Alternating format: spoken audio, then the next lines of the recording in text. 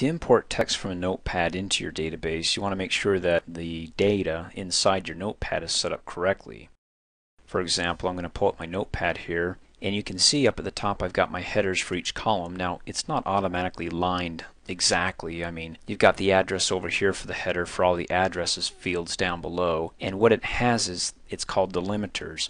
In other words, what's separating this field, the address, from the next field for square footage? The delimiter is actually a tab. So if I hit tab, it bumps it over into the next field. But instead, what we want to do is either have tabs in between our fields, so when we import it into Access, it'll separate by each tab into each cell.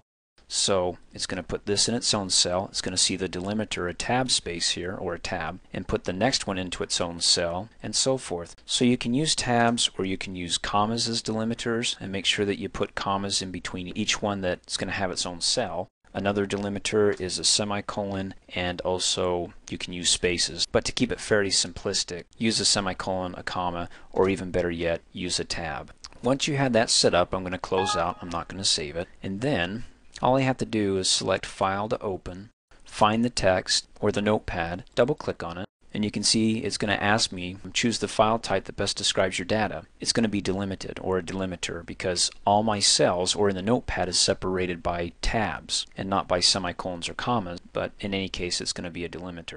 I'm going to click Next, and then it wants me to define that delimiter. Now remember, it's by tab. If I uncheck the tab, look how it bunches up down below because it doesn't know how to separate the information unless I say it's going to be by space, which isn't a good idea at all because the address begins at 126 space Bush space Lane. So you can see how important it is to set this up correctly in your notepad before you import.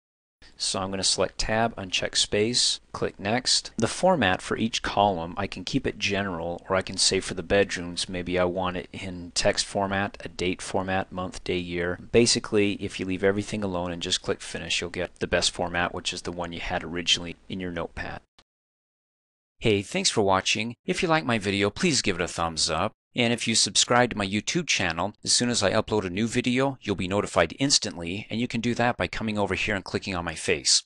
You can also click here to support me, so for $2 a month, you can have access to over 2,700 training videos, all ad-free, and for a few bucks more, you can have access to my exercises, instructor notes, quizzes, certificate of completion, and a whole lot more.